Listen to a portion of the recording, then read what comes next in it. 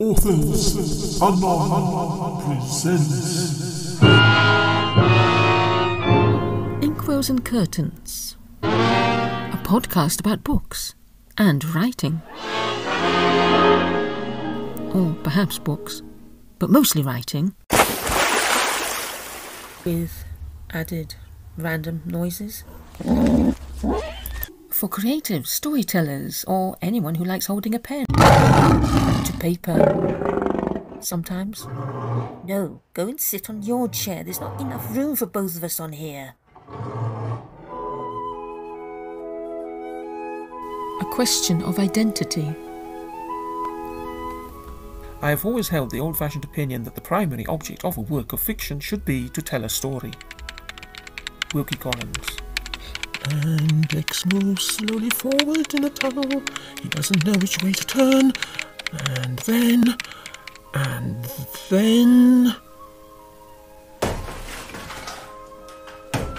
Are you all right in there? Yes, I'll be out in a sec. I've just hit a brick wall. So we talked a bit about characters and building them, modifying them, and this can work when you're just beginning to flex your muscles, so to speak. It gives you the bare bones to build on. It gives you the bare bones to build on. And what will this one be, oh master? This one, my dear Igor, is going to be the archvillain. And this one here, master? Oh, that's a reject. All he does is say his name and talk about the weather. Say hello to Igor, Derek. Hello, my name is Derek. Nice weather we're having, aren't we? Would you like some tea? I'll put him in with all the other rejects. Nice weather we're having, aren't we? Would you like some tea? Hello, my name is Anne. Hello, nice weather we're having, aren't we? Would you like some tea? As you go on, you may find something is still missing. You reach a scene where you and your character don't know what to do, where to go, and this can last for hours, days, weeks. Sometimes you just have to go away for a bit and come back and suddenly realise exactly what's missing. Aha! The missing ingredient, which nobody else must find out, or we shall all perish! Well, perhaps not quite like that. But the professor does have a point. What about giving your character a secret which nobody else knows about? Such as a hidden flaw. Remember last time we mentioned a fearless hero gained empathy when we revealed that he is afraid of spiders? Because we can relate to that fear, or one similar, we can start to empathise with the character of the hero. He becomes that bit more believable. In the same way, it can be helpful, even necessary, to give your character a secret. It needn't be very sinister, just something they don't want everybody else to know about. It can be a phobia, like spiders, or the inability to do something. The secret can affect a scene, a character, a whole plot line. Sometimes it is the plot, for example, a hidden or double identity. Spoiler alert! Spoiler alert! Warning! Well, not really, as there isn't time, but if you're looking for a novel of suspense and sensation filled with impressive characters, The Woman in White by WIlkie Collins is a good place to start, and its plot does centre on a secret. One of the biggest secrets a human can feel threatened by, the secret of identity. And there are several identities caught up in here. This mystery novel is filled with the theme of identity, secret identity, lost identity, stolen identity. But the author himself can explain that. The central idea of The Woman in White is the idea of a conspiracy in private life, in which circumstances are so handled as to rob a woman of her identity by confounding her with another woman, sufficiently like her in personal appearance to answer the wicked purpose. The destruction of her identity represents a first division of the story, and the recovery of her identity marks a second division. WIlkie Collins, How I Write My Books, related in a letter to a friend, 1887. But WIlkie Collins does more than engineer a complex plot. He is also a master of characterization. In this he equals Charles Dickens, his friend and mentor, who encouraged him in his early career. Introducing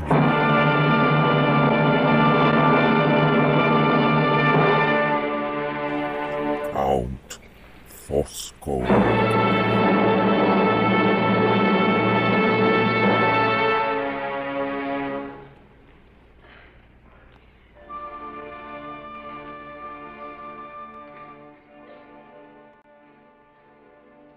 He looks like a man who could tame anything. If he had married a tigress instead of a woman, he would have tamed the tigress. For example, he is immensely fat. He is a most remarkable likeness on a large scale of the great Napoleon. This striking resemblance certainly impressed me to begin with, but there is something in him besides the resemblance which has impressed me more. I think the influence I am now trying to find is in his eyes. They are the most unfathomable grey eyes I ever saw, and they have, at times, a cold, clear, beautiful, irresistible glitter in them, which forces me to look at him, and yet causes me sensations when I do look, which I would rather not feel. The marked peculiarity which singles him out from the rank and file of humanity lies entirely, so far as I can tell at present, in the extraordinary expression and extraordinary power of his eyes. Fat as he is, and old as he is, his movements are astonishingly light and easy. He is as noiseless in a room as any of us women, and more than that, with all his look of unmistakable mental firmness and power, he is as nervously sensitive as the weakest of us. He starts at chance noises as inveterately as Laura herself. He winced and shuddered yesterday when Sir Percival beat one of the spaniels, so that I felt ashamed of my own want of tenderness and sensibility by comparison with the Count. The relation of this last incident reminds me of one of his most curious peculiarities, which I have not yet mentioned, his extraordinary fondness for pet animals. Some of these he has left on the continent, but he has brought with him to this house a cockatoo, 2 canary birds, and a whole family of white mice. The cockatoo, a most vicious and treacherous bird towards everyone else, absolutely seems to love him. He has only to set the doors of the canaries' cages open and to call them, and the pretty little cleverly trained creatures perch fearlessly on his hand, mount his fat outstretched fingers one by one when he tells them to go upstairs, and sing together as if they would burst their throats with delight when they get to the top finger. His white mice live in a little pagoda of gaily painted wirework designed and made by himself. They are almost as tame as the canaries, and they are perpetually let out like the canaries. They crawl all over him, popping in and out of his waistcoat and sitting in couples, white as snow, on his capacious shoulders. He seems to be even fonder of his mice than of his other pets.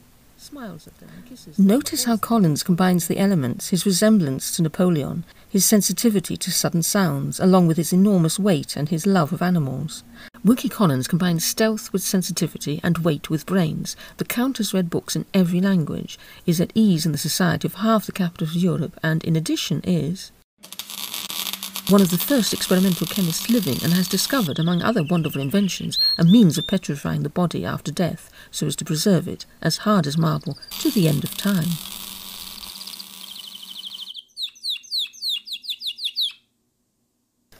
Here is a superman in criminality. He has brain, wit, knowledge, both literary and scientific, and a commanding presence. He can communicate with animals, and has a mesmeric influence on those around him. His magnetism attracts even Marian Halcombe, a strong, fiercely independent woman, in spite of herself, and he has the power to control the husband of heiress Laura Fairley. Indirectly, he controls Laura too, who both fears and detests him. Interestingly, the one person he is unable to attract is Laura herself. Her sense of fidelity to truth, her belief in absolute honesty, act as a protective shield, and she is never taken in by him. She fears him, and is also able to see past the charm and genius to the cunning brain hiding behind. The Count also has his secret, which is discovered only towards the final chapters of the book, and it is the one single chink in his armour that finally overturns him. So here another secret impinges on the plot. The character's secret also adds another value: depth.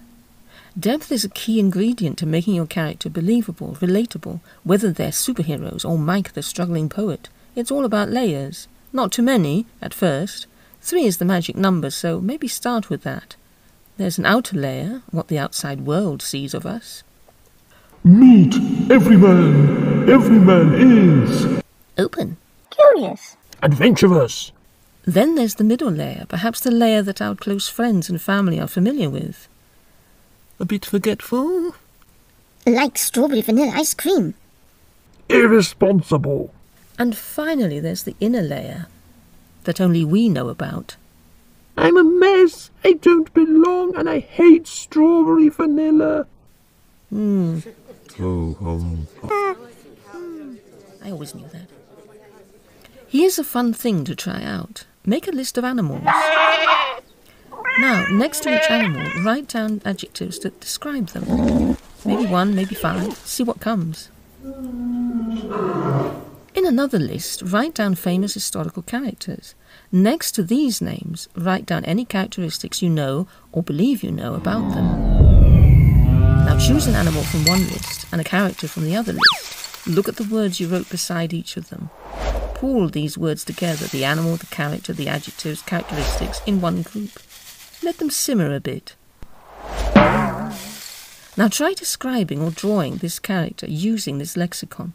See where it takes you. You may find yourself moving off in a different direction. It may be you end up not using all of the words. No worries. These words are all just starting points. The main thing is you're creating a being unique to you and your voice. Let's have some quiet time while you do that.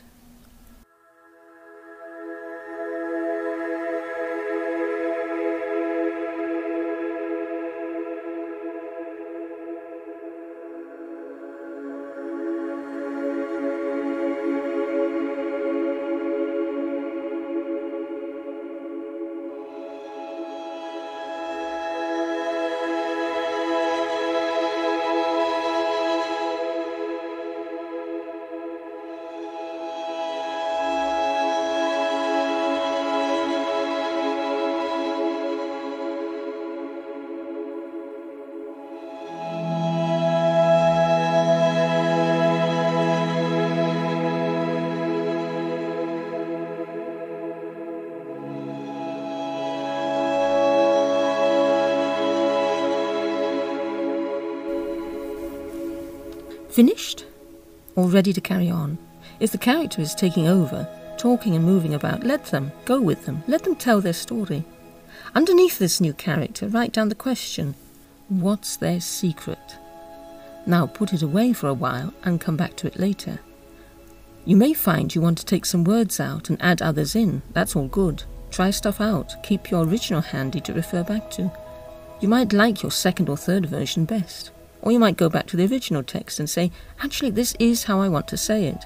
Your instinct, your subconscious, as well as your conscious, will all tell you which is the one to go with. Have you answered that question, what's their secret? Write that down as a footnote. It can come in handy later. There are some great books around on character development, whether you're just starting out in writing or have been writing for a while already, and a really cool and accessible one to look at is The Writer's Journey by Christopher Vogler, which you can find for a reasonable price on Amazon. Vogler does a great job of explaining the most typical archetypes in storytelling. It is a very strong rule in drama, and in life, that people remain true to their basic natures. They change, and their change is essential for drama, but typically they only change a little, taking a single step towards integrating a forgotten or rejected quality into their natures. Christopher Vogler, The Writer's Journey, 1998. And let's close with some words from WIlkie Collins on his process for finding his characters for The Woman in White. My central idea suggests some of my chief characters. A clever devil must conduct a conspiracy. Male devil or female devil. The sort of wickedness wanted seems to be a man's wickedness.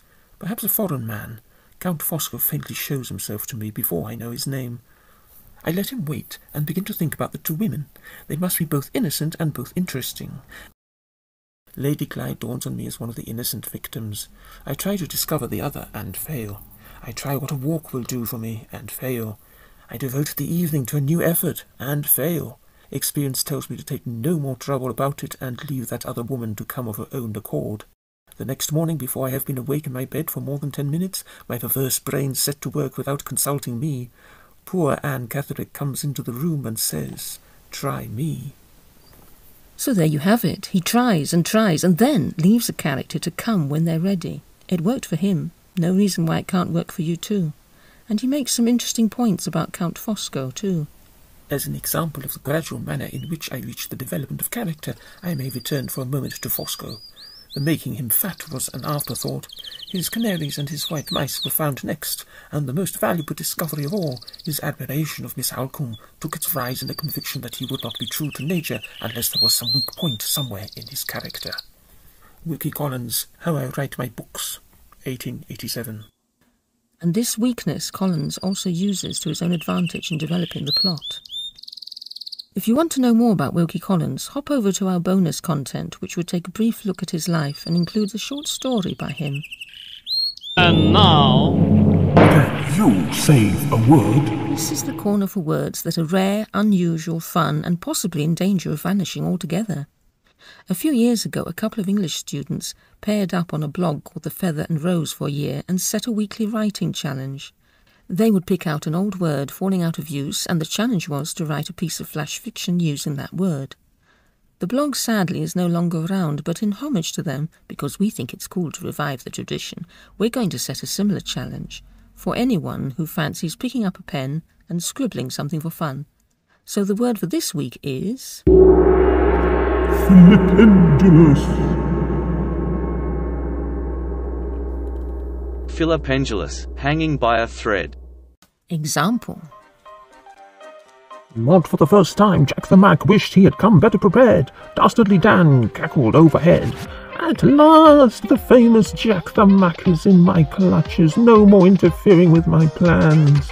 It will be a long drop to the bottom. Dastardly Dan took a step closer to the edge to gloat further at hapless Jack swinging from the branch his parachute had caught on, his life filipendulous and about to be cut short as Dan reached down with his cutlass. And just maybe I will write a sequel. That got quite exciting there. So there you have it, a short scene, paragraph, sentence using the word filipendulous. See where it takes you. It might give you an idea for something bigger. Want to share it on your blog or podcast? Send us the link. Want to hear it read out with the sound effects? Let us know. DM us at Inkwells and Curtains on Instagram. Next time, we'll be looking at the character and their layers. Until then, have fun creating. There's no good complaining to me. You drank all the milk, didn't you? No, we'll just have to go out and do some shopping now.